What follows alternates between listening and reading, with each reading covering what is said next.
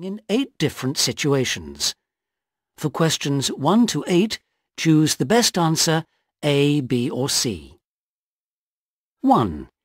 You hear a man talking about a teacher. What did the teacher encourage him to do? A. To read more widely. B. To do some acting. C. To travel abroad. When I was in my last year of secondary school, in came Miss Gray, our new literature teacher. She really made us love the subject. She'd been a teacher in Africa and in India, and she'd tell us about her classes there. Fascinating. I was thinking at the time of joining the school theatre group, but needed someone to say, "Come on, you'll be good, go for it." And that's what she did. She knew I loved reading plays, unlike some of my classmates, and I didn't need to be persuaded to read more, but she also knew that I was afraid of new challenges, and she helped me get over that.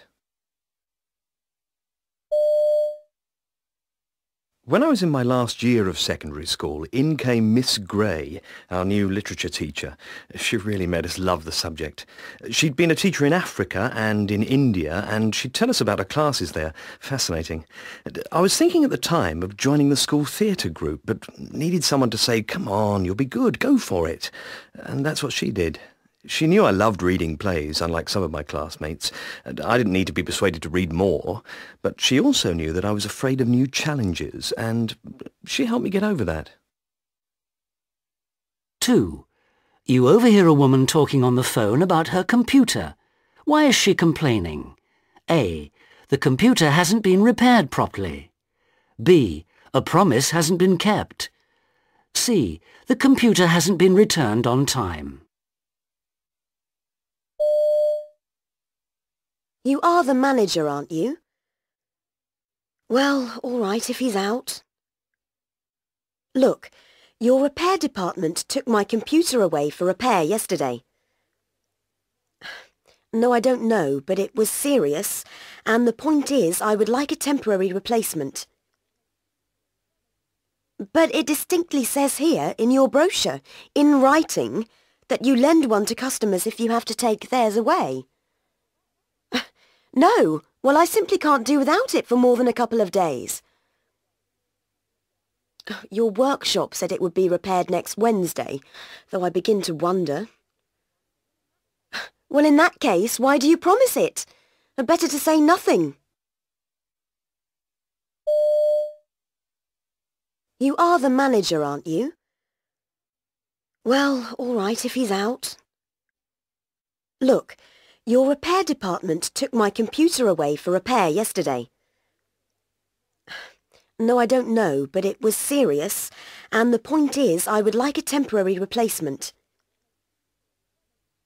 But it distinctly says here in your brochure, in writing, that you lend one to customers if you have to take theirs away. No, well, I simply can't do without it for more than a couple of days. Your workshop said it would be repaired next Wednesday, though I begin to wonder.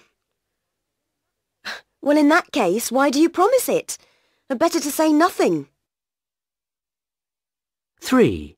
You hear 2 friends talking about a new sports centre. What's the man's opinion of it? A. It offers value for money. B. It's conveniently located. C. It provides opportunities for socialising. David, long time no see. What are you doing in this part of town? Melanie, great. Yeah, of course you live round here, don't you? I've just been to the new sports centre down the road. I've started going there twice a week. Yeah, it looks really good, but I don't think I could afford it. Well, you can get a year's membership and that only works out at about £5 a week, and you can go as often as you want. They have lots of sports and a fantastic gym, and the staff are really friendly. Come along, it's a great place. David, long time no see. What are you doing in this part of town? Melanie, great. Yeah, of course you live round here, don't you? I've just been to the new sports centre down the road. I've started going there twice a week. Yeah, it looks really good, but I don't think I could afford it. Well, you can get a year's membership and that only works out at about £5 a week, and you can go as often as you want. They have lots of sports and a fantastic gym, and the staff are really friendly. Come along, it's a great place.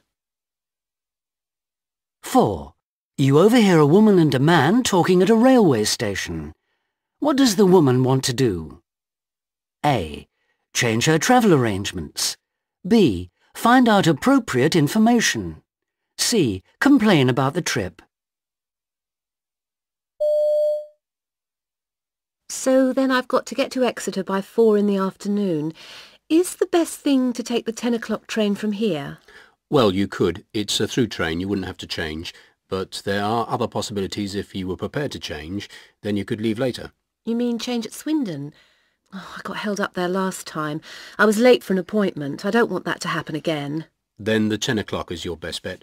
You'd have plenty of time spare, and there's a restaurant on that train too.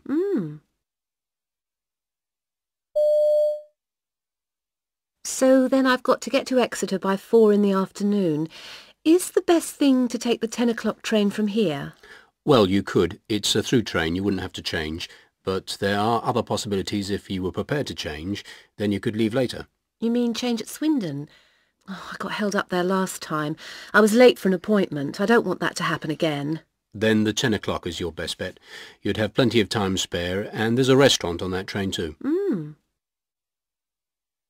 5. You hear part of a lecture on the radio. What is the lecturer doing? A. Supporting an existing theory. B. Putting forward a theory of his own. C.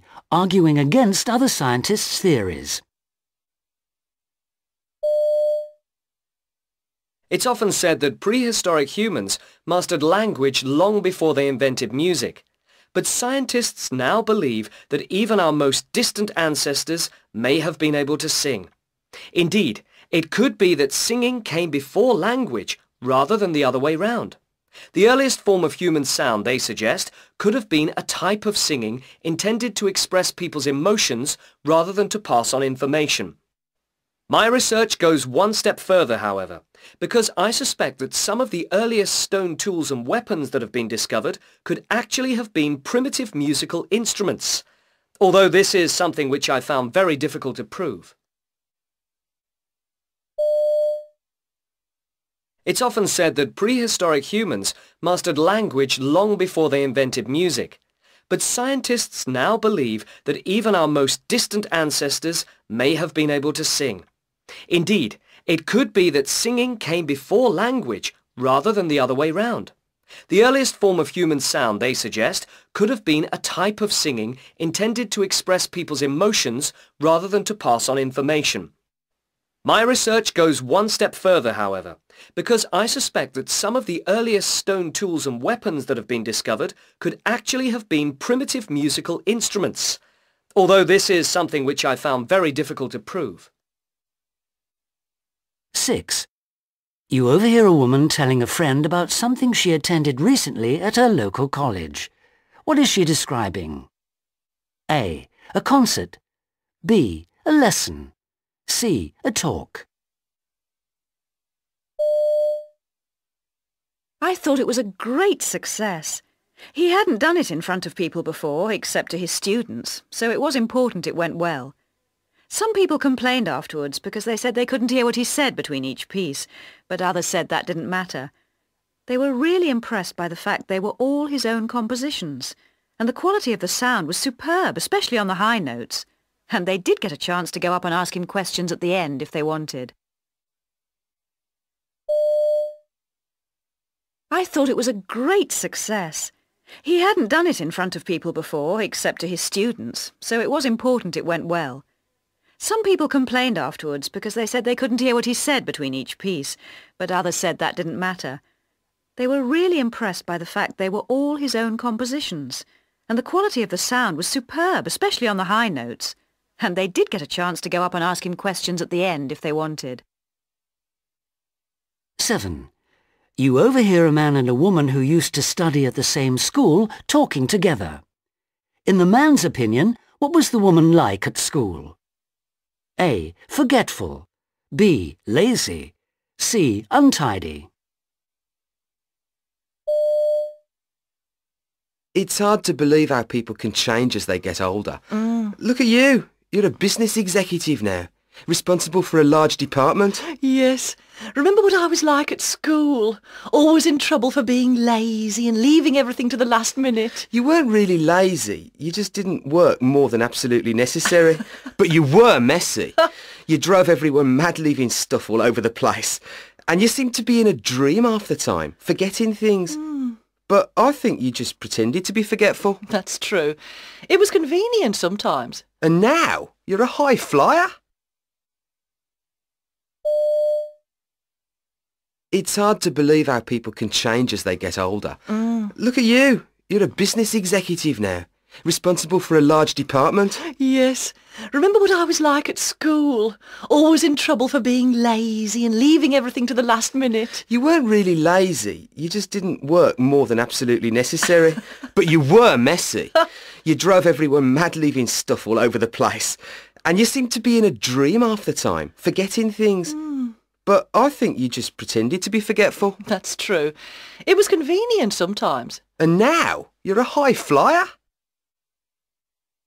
8. You hear a tennis player talking about how he hurt himself. What does he think caused his injury? A. Lifting something before a game.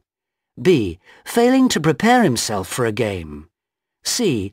Playing a difficult shot during a game. Well, I got to the gate at the back of the sports centre in Percy Street. It was locked, but I managed to get my bike over the fence. And that's when it must have happened. Stupid, really, when you think about it. But I couldn't be bothered to cycle round to the main entrance. Anyway, I got changed and Jim was waiting on the court. I did my usual bit of warming up, stretching the leg muscles and so on. But the first ball I hit, well, that was it. I felt this shooting pain right down my arm, and the racket just fell out of my hand. Well, I got to the gate at the back of the sports centre in Percy Street. It was locked, but I managed to get my bike over the fence. And that's when it must have happened.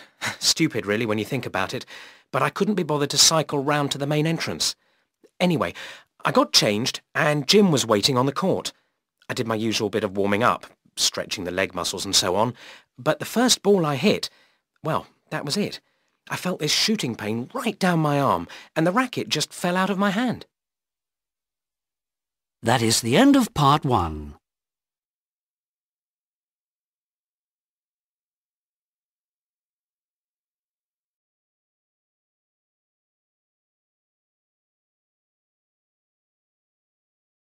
Now turn to part 2.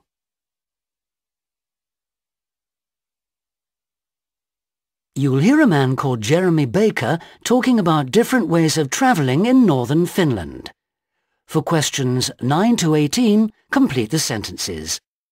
You now have 45 seconds to look at part 2.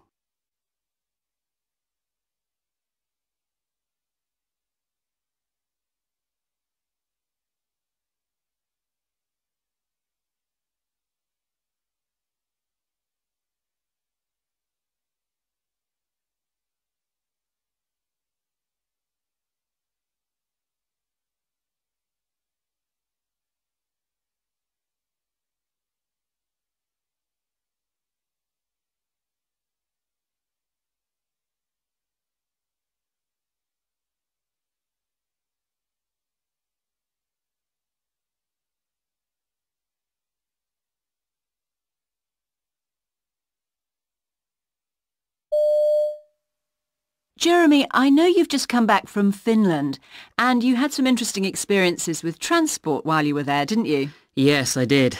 I spent a week 250 kilometres north of the Arctic Circle, where there were only a few hours of sunlight every day, and the temperature was minus 30 degrees Celsius. But it was a marvellous trip. What made it really exciting for me was the dogs. I went on a ride across the snow on a sled pulled by 4 dogs, or huskies as they're called. They're amazing animals, and I love getting them to obey my commands. You can shout left or right to them, and they'll obey immediately. But what I found myself shouting more than anything was the word stop, just to make sure they knew who was in control. And what was extraordinary about my huskies was that they obey these commands in more than one language. Obviously they understand Finnish, but my guide told me they'll respond to German too.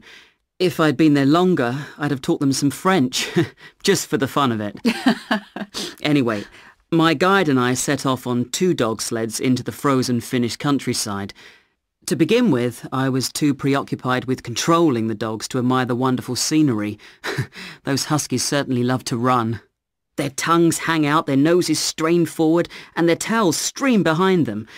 I didn't take my eyes off the lead dog. It had white ears, and if I looked at them, it helped me concentrate on where we were going. My lead dog was an exceptionally intelligent animal, though they always have to be smart. Apparently, they are also usually female. There are male dogs in the team too, but they don't take the lead position. As I said, my sled had 4 dogs, but you need 8 or 10 to pull a sled going with a full load of 200 kilos. Each individual dog is capable of hauling 30 kilos, and they seem to do it almost effortlessly. At first, we were dashing along in the open countryside, but after about an hour we turned into the forest. We disturbed a few birds and snow would come falling down out of the trees. But branches were the things I really had to look out for. I certainly didn't want to get one in my face. Eventually we got to a cabin where we were going to have lunch. My guide started a fire and set about preparing a meal of reindeer meat, washed down with juice made from berries that grow in the forest. He sent me off with a bucket to fetch some water. This involved making a hole in the ice on a nearby lake. I must say I was quite nervous that the ice was going to break underneath my weight. That dog sled ride was the best part of my trip. But there are other exciting ways to get around on the ice and snow. Another way I tried was riding a skidoo. It's a great favourite with those of us who love racing about without much purpose. And some people compare a skidoo to a motorbike, but to my mind it feels much more like travelling on a speedboat. It's certainly faster than being pulled by dogs. But for me, its big disadvantage is that it's very noisy. The sound of the engine destroys the peace of the countryside. But thanks to my skidoo, I was able to travel deep into the wilderness to spend the night in a cabin by a frozen lake. I'll never forget the incredibly beautiful night sky I saw there. The advantage of skidoo riding is that you never have icy hands, however low the temperature falls. This is thanks to the vehicle's heated handlebars. I wish there was something similar for your feet.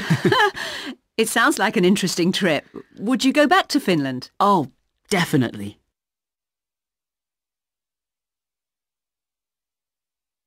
Now you'll hear part 2 again. Jeremy, I know you've just come back from Finland, and you had some interesting experiences with transport while you were there, didn't you? Yes, I did. I spent a week 250 kilometres north of the Arctic Circle, where there were only a few hours of sunlight every day, and the temperature was minus 30 degrees Celsius. But it was a marvellous trip. What made it really exciting for me was the dogs. I went on a ride across the snow on a sled pulled by 4 dogs, or huskies as they're called. They're amazing animals, and I love getting them to obey my commands. You can shout left or right to them, and they'll obey immediately. But what I found myself shouting more than anything was the word stop, just to make sure they knew who was in control. And what was extraordinary about my huskies was that they obey these commands in more than one language. Obviously they understand Finnish, but my guide told me they'll respond to German too. If I'd been there longer, I'd have taught them some French, just for the fun of it. Anyway, my guide and I set off on 2 dog sleds into the frozen Finnish countryside. To begin with, I was too preoccupied with controlling the dogs to admire the wonderful scenery. Those huskies certainly love to run. Their tongues hang out, their noses strain forward, and their tails stream behind them. I didn't take my eyes off the lead dog. It had white ears, and if I looked at them, it helped me concentrate on where we were going. My lead dog was an exceptionally intelligent animal, though they always have to be smart. Apparently, they are also usually female. There are male dogs in the team too, but they don't take the lead position. As I said, my sled had 4 dogs, but you need 8 or 10 to pull a sled going with a full load of 200 kilos. Each individual dog is capable of hauling 30 kilos, and they seem to do it almost effortlessly. At first, we were dashing along in the open countryside, But after about an hour we turned into the forest. We disturbed a few birds and snow would come falling down out of the trees. But branches were the things I really had to look out for. I certainly didn't want to get one in my face. Eventually we got to a cabin where we were going to have lunch. My guide started a fire and set about preparing a meal of reindeer meat, washed down with juice made from berries that grow in the forest. He sent me off with a bucket to fetch some water. This involved making a hole in the ice on a nearby lake. I must say I was quite nervous that the ice was going to break underneath my weight. That dog sled ride was the best part of my trip. But there are other exciting ways to get around on the ice and snow. Another way I tried was riding a skidoo. It's a great favourite with those of us who love racing about without much purpose. And some people compare a skidoo to a motorbike, but to my mind it feels much more like travelling on a speedboat. It's certainly faster than being pulled by dogs. But for me, its big disadvantage is that it's very noisy.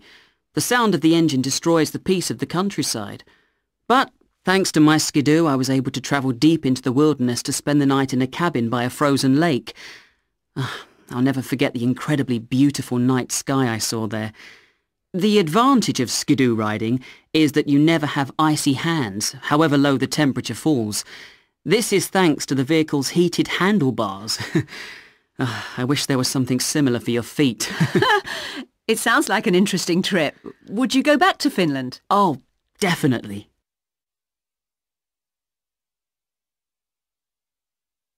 That's the end of part 2.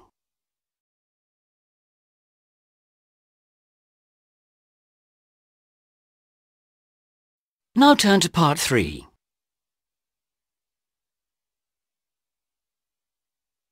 You'll hear 5 different people talking about shopping for clothes. For questions 19 to 23, choose from the list A to F what each speaker says. Use the letters only once. There is one extra letter which you do not need to use. You now have 30 seconds to look at part 3.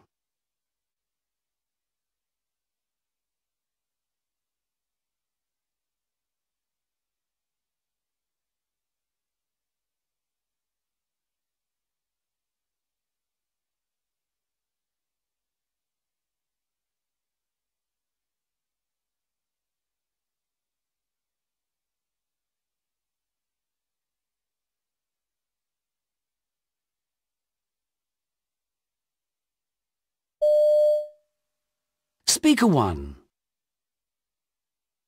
I don't really do a lot of shopping. I've got more important things to do. And that's why I tend to go to a small boutique in the city centre. They sell the type of thing which suits me. I usually go if I want an outfit for a special occasion, and then I'll leave it until the last moment. I don't even try things on. The trousers, for example, I know will fit me perfectly. The price may be a bit of a shock, but it's not as if I do it every month, so I can afford it. I don't remember ever buying an item I didn't really need. Speaker 2. As I work in the fashion industry, you might think I'd have a wardrobe full of clothes. In fact, I'm very choosy. I'm surrounded by images of clothes all day long, so I'm able to decide what's just right for me. And we're always creating designs for the next season. So I can buy exactly what I need. I like to think I have the right thing for when the weather changes, rather than dashing into the shops at the last minute. I do spend a lot on my clothes, but I think it's worth investing in quality. The best styles don't go out of fashion. Speaker 3. Shopping is almost like a hobby for me, though my sister's always telling me I could be doing something more useful. I love it when winter's over and I can start buying summer clothes. I try to concentrate on the essentials, but then, like the other day, I caught sight of a dress in a shop window when I was on the bus. I jumped off and walked back to get it, and it looked great when I tried it on, but I've never actually worn it, like a lot of things in my wardrobe. My friends think I waste money, but they just don't understand. Speaker 4. I've lived in jeans and t-shirts for years because it's easy, but when I got this new job I realised I'd have to face up to wearing a boring shirt, collar and tie to work. I was dreading it. I thought, I'm going to have to spend all my salary increase on 2 new jackets. They cost a fortune. But when I got into town, a lot of the clothes shops had big reductions on everything. I never like to buy the first thing I see, though. I must have tried on about 20 jackets. I find it impossible to decide what looks best on me, so I usually rely on my girlfriend's advice. Speaker 5. I love looking through magazines to see all the latest fashions, but of course the models in there are tall and slim, and with my figure I have to be very careful about what I buy. That's why, if I find a style that suits me, I sometimes buy it in several colours. My parents accuse me of being extravagant with clothes, but that's rubbish. When I get fed up with something, it's pointless keeping it. I don't like clothes that go on for years. I don't waste any time thinking about it. I sell them to a second-hand shop, which means I've got money to buy something new.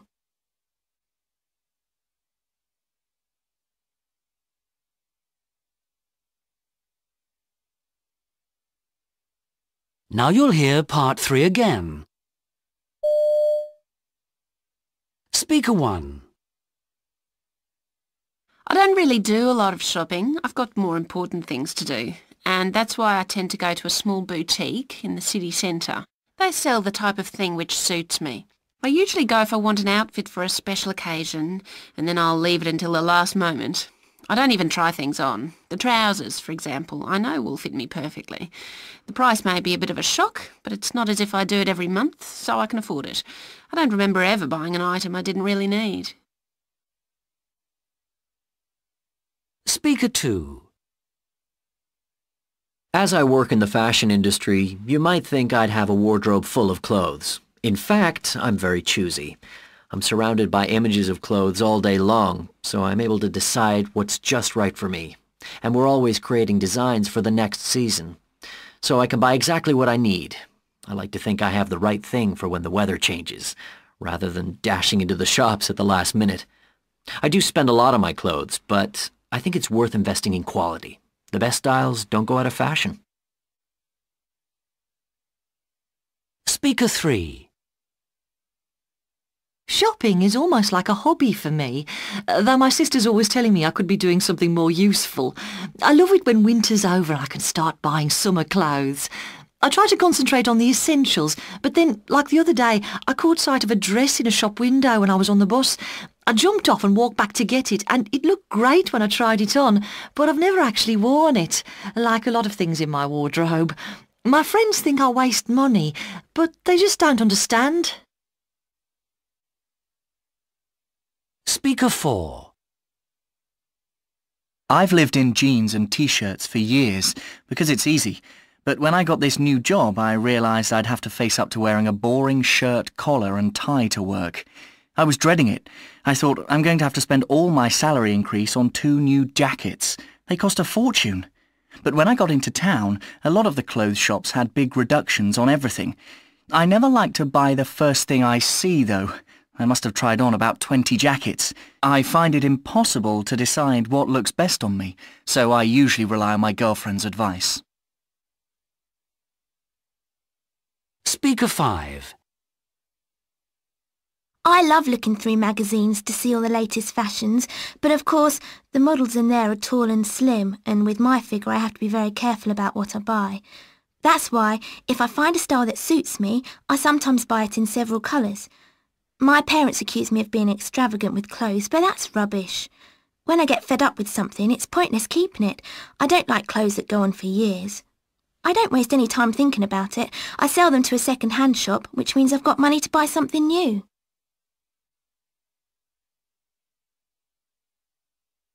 That's the end of part 3.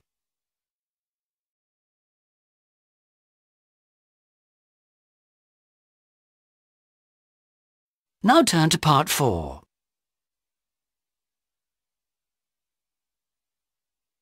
You'll hear part of an interview with the actor and film director Charles Martin. For questions 24 to 30, choose the best answer A, B or C. You now have 1 minute to look at part 4.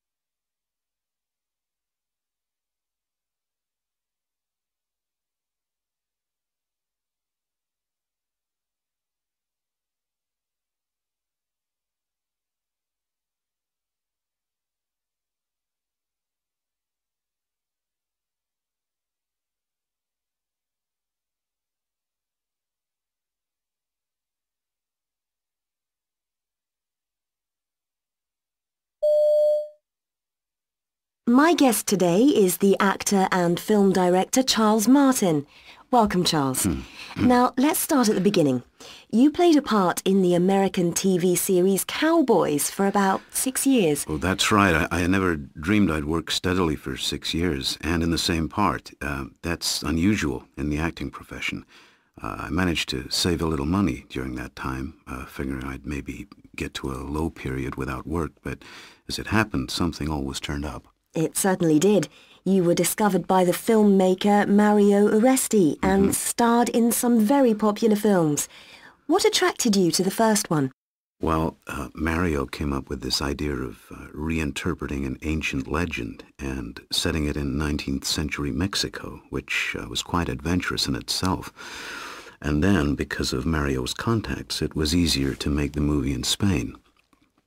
My part wasn't so different from my TV work, but the film had a definite Spanish flavor, with all the local actors as well as guys from Italy. Very exotic for a young American guy. Now, your style of acting was very quiet, almost silent. Did people understand what you were doing? I think the producers were concerned initially. I had this image of how my character, Miguel, should be, and I persuaded them to cut a lot of dialogue from the original screenplay. In movies today, there are so many close-ups that you can do a lot without having to say much, if you know what I mean. Unlike the old silent movies where actors felt obliged to overplay everything. Perhaps they figured audiences wouldn't understand unless they used exaggerated gestures and expressions. In your next big film, The Good Cop, you played a very angry young man. Yeah. How much of that was acting? Well, people suggested all sorts of reasons for my anger, which I found rather surprising. I certainly have an ability to express anger. It's part of my job. It was an exciting detective story which was making some relevant points, and it was a welcome change from what I'd been doing. Later, you turned to directing. Was that something you'd wanted to do for a long time? Yeah, but I had to wait for the right opportunity with the film just for a laugh. You got your friend, John Dawson, who'd directed you in several films, to act in Just for a Laugh. Was it because you were nervous about directing? Well, that was what everyone said. What I felt, though, was that he'd become a better director if he had to be an actor for a change, just as I became a better actor by getting behind the camera. I used to joke with John that if I got stuck when I was telling the actors what to do, he'd be there to help out. You're said to be a very dynamic and lively director. Where does that come from? Oh, I do what's necessary. If it's quick, that's fine. If there are problems, then I'll stay until I get what I want. Great actors will come loaded with ideas, and part of the joy of shooting a movie is seeing how they do it. It's like conducting an orchestra. The first time you hear the music that you've just seen as notes on a page, some sections surprise you. Everyone's surprised that your movies are completed on time and within budget. How do you do it? Well, I've been around a lot of movie sets as an actor where so much time was wasted from having to repeat scenes so many times. My way is everybody comes prepared with their lines learned, and they know there'll only be 1 or 2 takes of a scene, not 15 or 20. That way they remember how they acted, so that leads on smoothly to the next section. That gives everyone in front of and behind the cameras more belief in the project. They work hard, but they have more time for themselves. So what's next for you?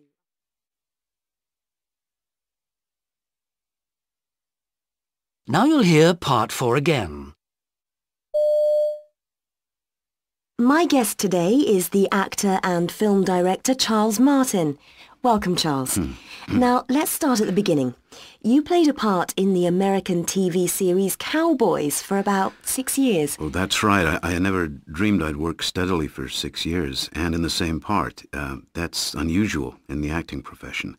I managed to save a little money during that time, figuring I'd maybe get to a low period without work, but as it happened, something always turned up. It certainly did.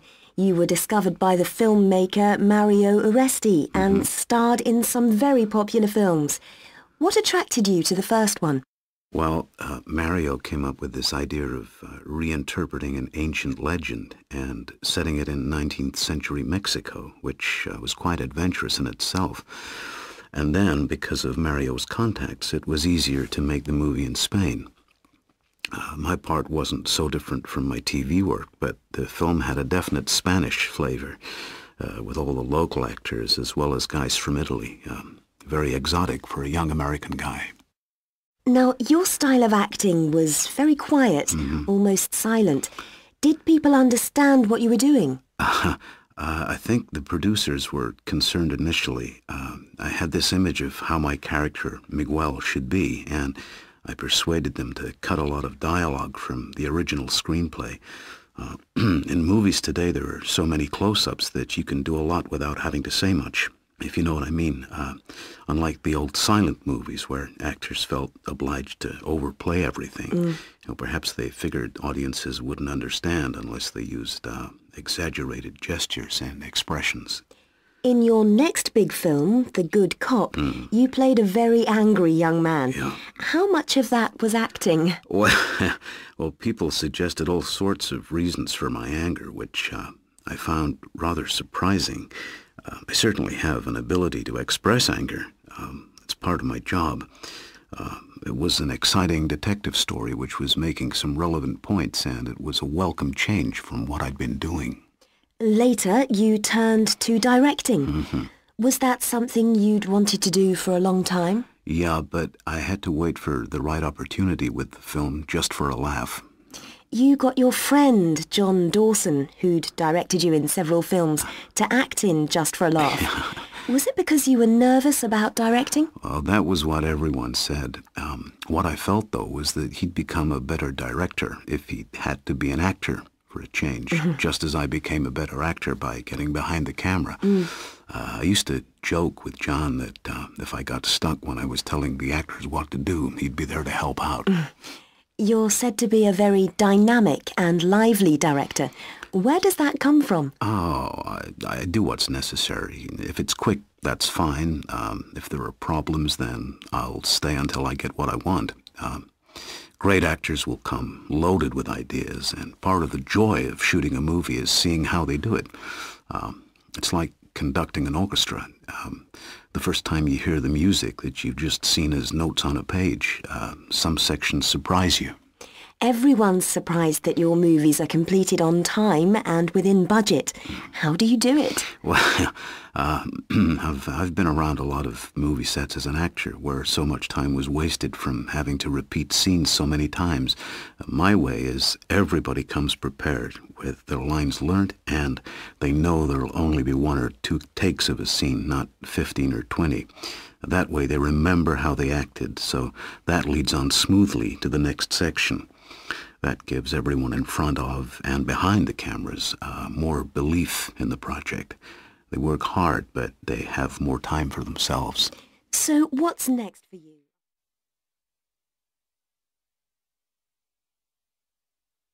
That's the end of part 4. There will now be a pause of 5 minutes for you to copy your answers onto the separate answer sheet. Be sure to follow the numbering of all the questions.